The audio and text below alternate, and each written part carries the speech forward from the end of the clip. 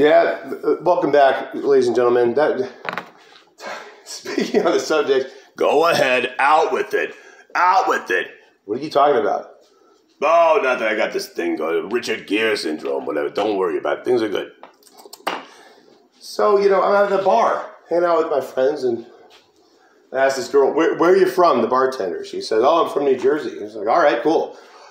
Did you ever meet anybody there at one of the local bars named Stephanie J. Josephine? She says, no. I said, well, I did. And I just pissed her right the fuck off. I don't know if I just have that effect on people or what, but sometimes you meet somebody, they just don't like you. And, right, Mr. Kunk? Yeah. White. And so, I don't know. I was telling some stupid joke, and she was all, that's it. We're going to go. We're going to go to blows. And I was like, all right, I'm down for free sex, whatever. So she grabs me by the hand. She wasn't very tall. She was about, pretty tall, but she's walking me over towards the restroom. I look back at my friends, and I'm like, yeah, And then she fucking turns around and clocks me in the throat. And I was like, what the fuck? And that's when all of a sudden, the bar lights dim. And I hear this bell. Ding, ding, ding. I don't know if it's a Jersey thing or what. It's a Jersey thing. No one's that stupid. But yeah. And next thing I know, there's a spotlight on us. And they're like, who's down for... what I don't know their exact words, but they said, who's down for some bare knuckle boxing? And ding, ding, ding. And that's when I realized when I was looking at her that she was the one making those ding, ding, ding noises. And so I'm like, what the fuck, lady? And so, ding. I'm still looking at her when she makes the ding noise, and she punches me in the throat again. I'm like, nigga, I got a giant nose. Aim for that. This hurts. I was having trouble breathing. All of a sudden, she grabs me, like boxers do. They throw a couple of punches, then they hug. Nothing homoerotic about that. You're damn right, Mr. Kunk. There's nothing homoerotic about two half-naked men hugging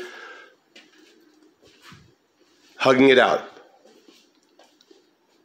Ding, ding, ding. So while she's in this embrace, and the bartender, who all of a sudden is dressed like he works at Foot Locker, he's all right, break it up, you two.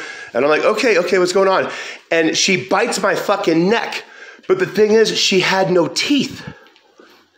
She had no motherfucking teeth. No teeth? Jeez, at least I got a couple. You're right. So she's, if you've ever been gummed on the neck by somebody, if you haven't, you don't know what you're missing, because all of a sudden, talk about a hard fight. I was fully erect. It only took like 4 seconds for this strange, enigmatic creature with no teeth. Well, that's not the noise. It was like more like a, I expected a Holyfield kind of, I would have cut off my ear like Da Vinci. But in retrospect, so, she's gumming on my throat. I'm trying to push her off me. The bartender / referee comes up. All right, you two, break it up. He looks at me and he says, oh my God, you two get back together. Okay, 4 minutes later, I'm all right. Things are good. Things are good. Things are good. And so if you haven't gotten a gummy, this is why I don't do edibles. That's your story? No. The point of my story is that I've never hit a woman before in my life. As hard as I hit the Stephanie J. Josephine right in the mouth, but she has no teeth. So like, and it caught in the gums.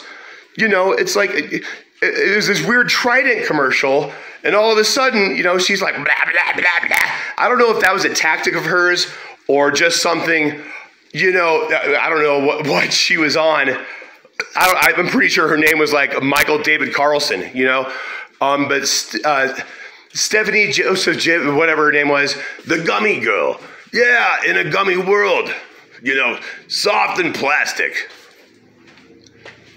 It's fantastic. Anyway, so long story short, I felt that I got a few good punches in, but she definitely won the bite. That's not funny at all. So 6 months later, we're sitting there and I'm telling this story to the same bartender.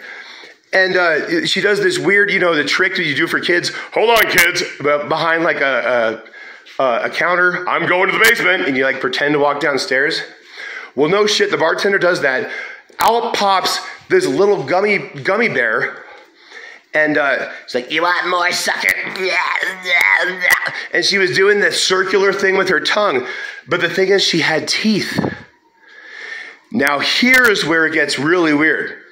Apparently, it's one of those, you know, 1 in a billion birth defects where you're born with teeth in the, you know, the genital area. The general area, you know what, they have good insurance, but I would never take them. No, Mr. Kunk, the genital area, you know, instead of the mouth. Well, where the mouth is, but shut up, Mr. Kunk. Yes, sir. So, yeah, she shaved her head and was walking around buck naked, upside down and backwards, waiting for me to show up at the bar just so she could show off her pearly whites. And then next thing I hear, ding, ding, ding. And I was like, oh my God, oh my God. Well, thank you all for enduring that. Stupid. Wait. I'll get it.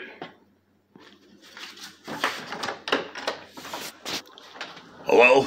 Ding, ding, ding. Oh my God. We'll be right back. Nice, Bishop. Ding, ding, ding.